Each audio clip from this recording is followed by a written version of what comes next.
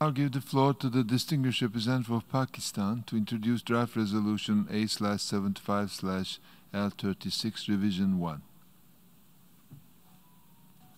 Thank you, Mr. President.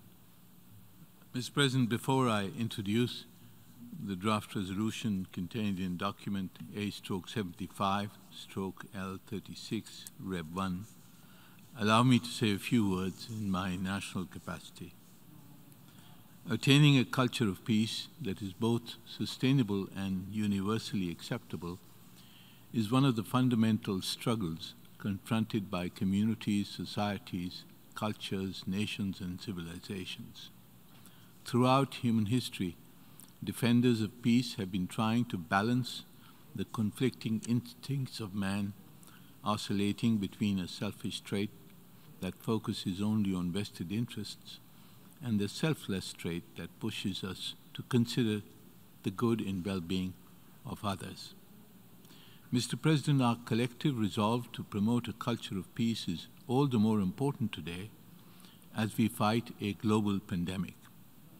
As this deadly virus rages across the globe, it is feeding on insecurities, anxieties, and fault lines within and among societies, and posing a grave threat to peace. It is also unraveling decades of work done to promote a culture of peace. More worryingly still, the tensions triggered by disregarding sensitivities of entire communities and condoning offensive and provocative actions have emboldened those who seek to take advantage of such expressions of disunity. While discrimination and acts of violence continue to happen against individuals of all religions, a particularly alarming trend is the resurgence of anti-Muslim hatred and Islamophobia, glimpses of which we have seen in many countries during the recent months. Such vilification and negative stereotyping of adherents of one of the largest religions in the world only perpetuates dangerous self-fulfilling prophecies such as that of a clash of civilizations, and thus must be addressed on an urgent basis by the international community. In view of these concerns, the Prime Minister of Pakistan, Mr. Imran Khan, has repeatedly urged the global community and the United Nations to promote tolerance and respect for all religions and beliefs and to combat Islamophobia. We hope that the United Nations and the Secretary General will respond to this call.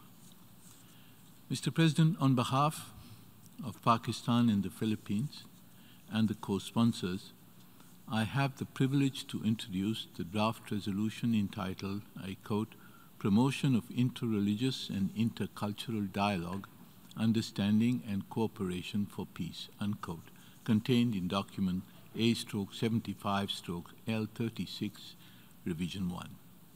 The resolution which is under consideration is an attempt to bridge differences between religions, societies, cultures, and civilizations by promoting a culture of peace, dialogue, and mutual respect. It is also precisely for this reason that the General Assembly includes an item on the culture of peace every year on its agenda. Due to unprecedented challenges posed by the COVID-19 pandemic, the co-sponsors decided to limit the discussions on a few emerging and urgent issues rather than the entire resolution. To this end, we retained the agreed language in the resolution from previous years. At the same time, we thought we would be doing injustice to our mandate as main co-sponsors of this resolution if we failed to reflect current trends like the challenges posed by the pandemic, the rise in religious intolerance, xenophobia, hate speech, and the acknowledgement of the respect and significance of religious symbols. We were encouraged to note that our approach was supported by the membership. We held an open, inclusive, and transparent negotiation and worked closely with all member states to reach a text that enjoys the widest possible support. We have reverted back to agreed language where possible, and throughout the consultations agreed to reword and dilute our initial proposals to alleviate the concerns of member states. In our view, the current draft accommodates the concerns of the widest possible membership while keeping intact the original objectives and purposes set forth by the facilitators and agreed by the member states at the start of the negotiations. We once again thank all member states for constructively engaging with us in this process. I would like to take this opportunity to thank all the co-sponsors of this resolution and to urge others to co-sponsor the resolution as well before adoption. We hope, Mr. President, that this year too, the General Assembly will reaffirm the importance of interreligious and intercultural dialogue for achieving peace and stability and promotion of a culture of peace by adopting this resolution by consensus. I thank you very much. I thank the distinguished representative of Pakistan. I now give the floor to